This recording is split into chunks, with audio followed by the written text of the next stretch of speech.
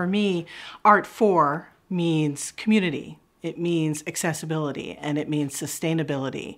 By community, it means bringing in art to a community that needs this, especially right now, and will always need this. Art gives us all an opportunity to engage, to express ourselves, and to feel accepted.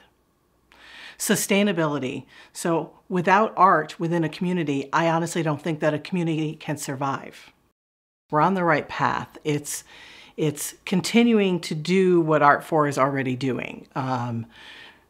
Networking with people in the community, doing the productions, hosting the events, getting out there on the news, working with other nonprofits in the area, and maybe even also working with some other businesses, because it really is all kind of like a word of mouth thing, right? You just need to keep building those connections.